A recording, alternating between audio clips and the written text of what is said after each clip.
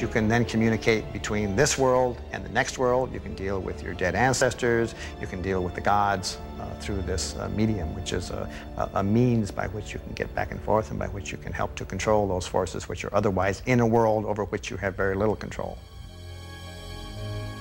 Despite the ancients' strong belief in their potent power, as the culture became blurred by invaders, the Egyptians' voices were muted by new ways of worship.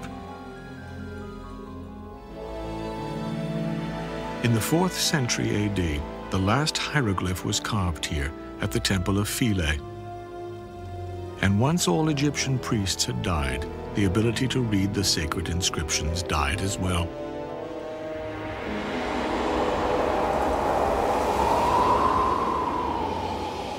For almost 1,500 years, the voices from long ago remained silent.